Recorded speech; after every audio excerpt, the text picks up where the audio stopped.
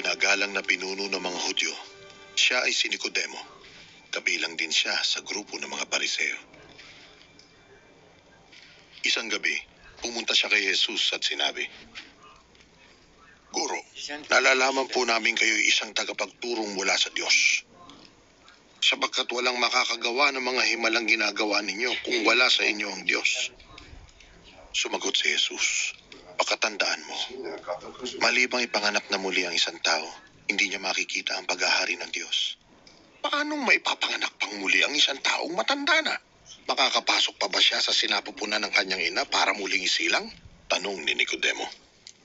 Sagot naman ni Jesus, pakatandaan mo, malibang ang isang tao ay ipanganak sa pamamagitan ng tubig at ng Espiritu, hindi ito makakapasok sa kaharian ng Diyos. Ang taong ipinanganak ayon sa laman ay laman, at ang ipinanganak ayon sa Espiritu ay Espiritu. Huwag kang magtaka sa sinabi ko sa iyo. Kayong lahat ay kailangang ipanganak na muli. Umiihip ang hangin kung saan ito nais at naririnig mo ang ugong nito. Ngunit hindi mo alam kung saan ito nanggagaling at kung saan pupunta.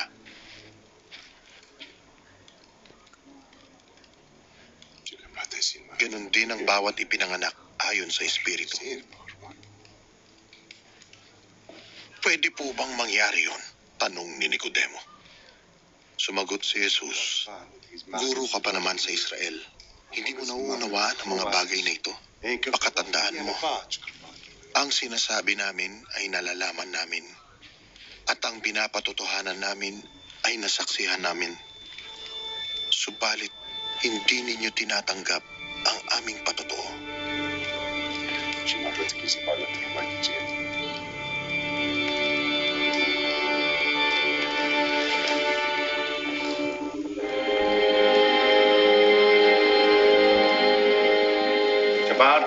Kung hindi ninyo pinaniniwalaan ang mga sinasabi ko tungkol sa mga bagay dito sa mundo, paano pa ninyo mapapaniwalaan ang sasabihin ko tungkol sa mga bagay doon sa langit? Wala pang sino mang umakyat sa langit kundi ang bumaba mula sa langit, ang anak ng tao.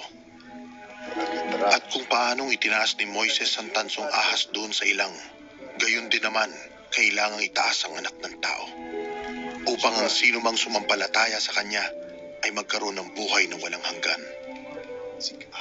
Sapagkat gayon na lamang ang pag-ibig ng Diyos sa sangkatauhan, kaya't ibinigay niya ang kanyang kaisa-isang anak, upang ang sino mang sumampalataya sa kanya ay hindi mapahamak, kundi magkaroon ng buhay na walang hanggan.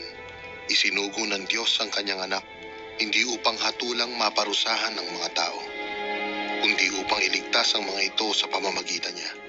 Hindi hinahatulang maparusahan ng sumasampalataya sa anak, ngunit hinatulan na ang hindi sumasampalataya, sapagkat hindi siya sumasampalataya sa kaisa-isang anak ng Diyos. Ganito ang paghahatol ng Diyos. Naparito sa sanlibutan ng ilaw, ngunit inibig pa ng mga tao ang dilim kaysa liwanag, sapagkat ang kanilang mga gawain ay masasama.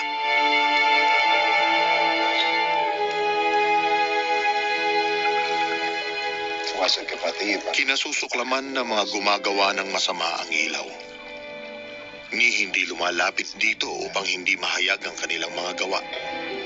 Ngunit ang namumuhay ayon sa katotohanan ay lumalapit sa ilaw, upang maihayag na ang mga ginagawa niya ay pagsunod sa Diyos.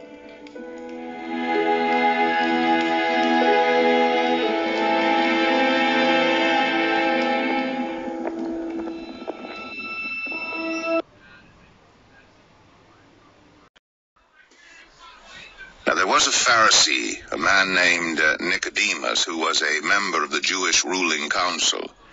He came to Jesus at night and said, Rabbi, we know that you are a teacher who has come from God, for no one could perform the signs you are doing if God were not with him. Jesus replied, Very truly I tell you, no one can see the kingdom of God unless they are born again. How can someone be born when they are old? Nicodemus asked. Surely they cannot enter a second time into their mother's womb to be born?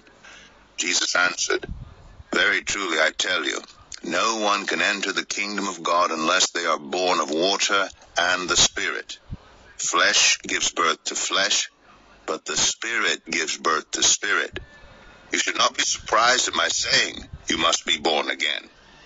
The wind blows wherever it pleases. You hear its sound, but you cannot tell where it comes from or where it is going. So it is with everyone born of the Spirit. How can this be? Nicodemus asked. You are Israel's teacher, said Jesus, and do you not understand these things? Very truly I tell you, we speak of what we know, and we testify to what we have seen. But still you people do not accept our testimony. I have spoken to you of earthly things, and you do not believe. How then will you believe if I speak of heavenly things? No one has ever gone into heaven except the one who came from heaven, the Son of Man.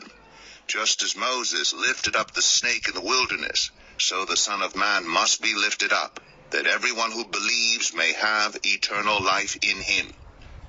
For God so loved the world, that he gave his one and only Son, that whoever believes in him shall not perish, but have eternal life. For God did not send his Son into the world to condemn the world, but to save the world through him. Whoever believes in him is not condemned. But whoever does not believe stands condemned already, because they have not believed in the name of God's one and only Son. This is the verdict.